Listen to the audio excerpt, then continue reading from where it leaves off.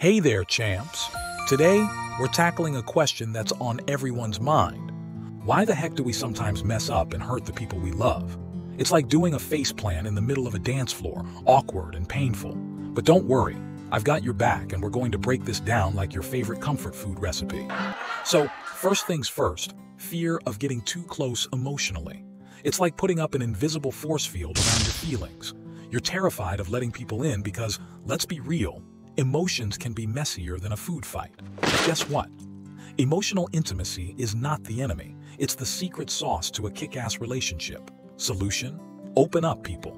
Share your feelings, thoughts, dreams, heck, even your weird childhood stories. Break down that emotional brick wall like a wrecking ball at a demolition site. Your loved ones aren't mind readers. They need the 411 to be your emotional partners in crime. And here's a quick intermission. If you're enjoying the wisdom we're dropping today, why not hit that subscribe button and give us a thumbs up? I promise it won't hurt as much as stepping on a Lego. Now, on to the codependency tango. You're afraid of getting too attached, like a human barnacle clinging for dear life. But here's the deal. Healthy relationships aren't about suffocating each other. They're about two independent people doing a kick-ass duet. So, cut the clingy act, set some boundaries, and let your partner breathe. It's like relationship yoga. Find that balance and strike a pose. But let's get real. If you're stuck in a loop of hurting and being hurt, it's time for some professional help. Cue the therapists, the relationship MVPs. They're like the coaches of your emotional Olympics, guiding you to gold medal-worthy connections. No shame in seeking help. It's the smart move, like hiring a personal trainer for your heart.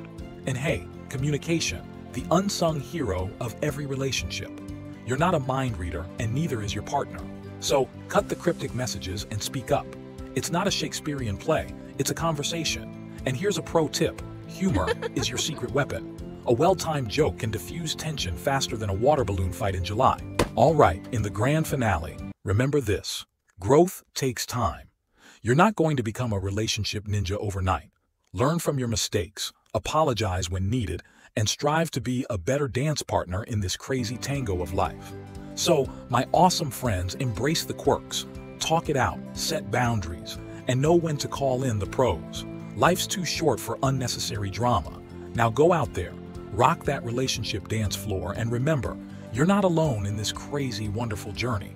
And hey, if you enjoyed this video and want more awesome insights on life and relationships, drop a comment below with your thoughts on our next topic. After all, this channel is for you, and we want to hear what you're curious about. Now go on, superstar. The world is your dance floor. Time to groove to the rhythm of love and laughter.